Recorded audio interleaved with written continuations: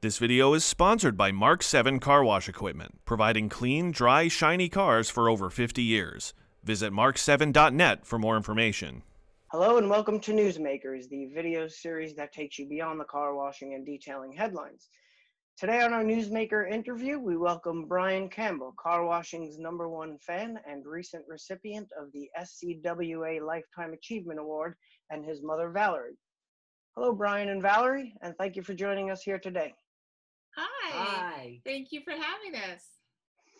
Okay. Now, Valerie, I know we wrote an article about Brian and featured it in our magazine a few years back. But for those who might not be familiar with Brian's story, who might be watching this video here today, what can you tell us about Brian's background and how he first got interested in car washing? Sure. Well, Brian was diagnosed with Williams syndrome back in the early 80s.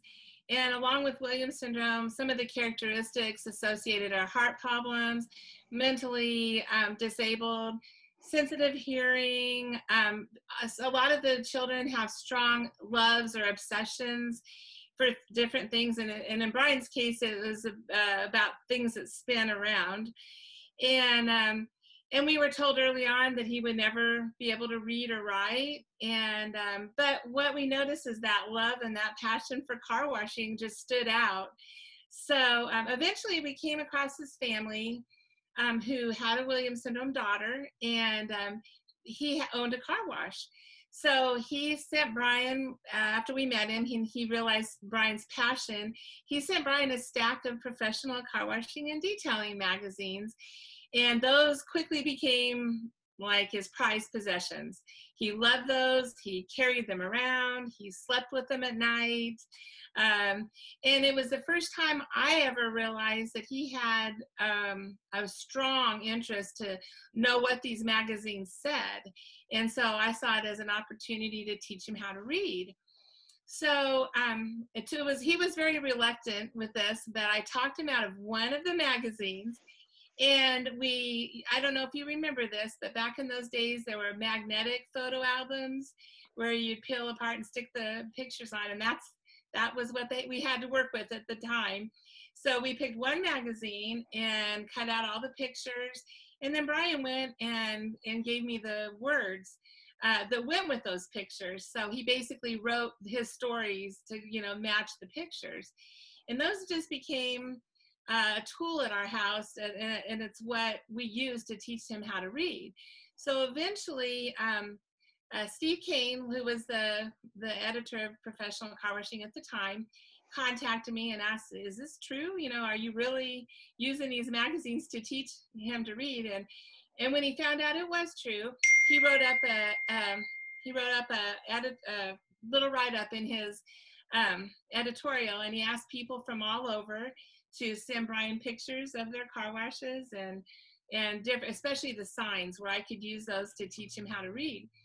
And the response was extremely overwhelming. I mean, from all over the world. And very quickly, Brian's best friend became the delivery man, the package man, as he called him. And about every day we would get a package that had pictures and things that I could use to teach him. And it was so overwhelming, and so it just touched our hearts so much. But that's basically where it started, was with your magazine, and by teaching him how to read.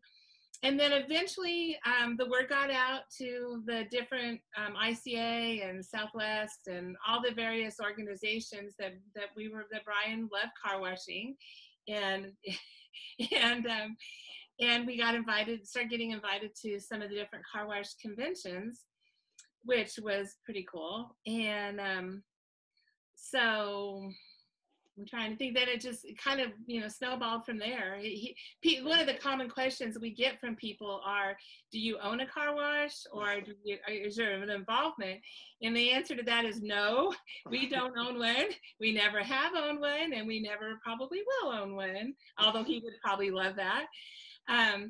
But our real connection with the car wash industry is strictly just Brian's love and passion for car washing, and it's just played such an important role in our lives.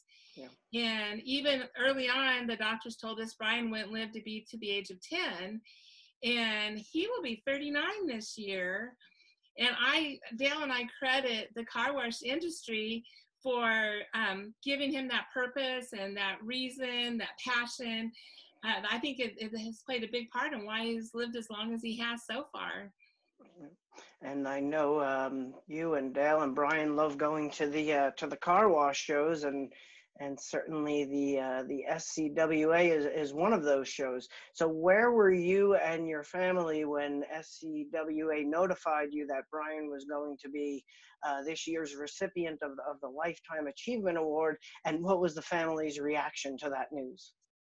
Well, we were at home when we got the call, and the call came from Chuck and Jane Space, and they basically told us that the board had talked had the meeting the day before, and they wanted to nominate Brian to receive the award, and we were just totally blown away and just honored beyond belief. I mean, my first thought was, there are so many deserving people in this industry that deserve this award, that, I mean, why Brian? I mean, we were so honored and just felt so appreciative, and I just can't express that enough. I mean, we take it, we're just so grateful, very grateful. Right, and not only was former Vice President Dick Cheney in the room that day, but some of those past recipients were in the room that day as well. So Brian, how did it feel when Ben Alford and SCWA presented you with this prestigious award here? I was so excited and honored to get the award. I'm sure you were, and it was a great video that they shared beforehand, and you look very happy up there receiving the award. So I know you love going to car washes and show events, Brian. What makes these events so exciting for you? What do you like the most? I love seeing the booths and all the new equipment. Yeah. All those spinning brushes and the lights and everything that goes into the show. It's a lot of fun, isn't it? It is. Yeah. So I'm sure you visited a lot of car washes over the years, Brian, and these shows, you've been going to them for so many years now. How would you compare the car washes of today? I understand you have a new express exterior near where you live. How do you compare the car washes of today compared to what you saw when you first got into the industry? In the old days, they had, at gas stations, they had rollovers, and now they have tunnels. Isn't it amazing? Isn't that amazing? So I'm sure, unfortunately, like everybody else, you missed going to the ICA show this year. Is there anything that you'd like to say to your friends in the industry that maybe you missed out a chance to say to them this year? Do you have a message for all your friends in the industry? Yes, I want to tell my car wash friends to keep washing the cars. Well, that's some good advice, and definitely I think nowadays, as volume is up, they don't have any other choice but to keep washing the cars. So it's definitely an exciting time in our industry. Congratulations on the award, Brian. It's a very prestigious award, and Valerie, congratulations as well to you and the family. This is a great honor. So we thank you for taking the time here to meet with us and to talk with us for this interview for carwash.com. And most of all, we hope we could see you soon at a car wash show. Thank you. Well, we appreciate it. I love you, Rich. Oh, well, we love you too at PCND. You're a good friend to us for many years. Go ahead. I'll see you soon. Oh. See you soon.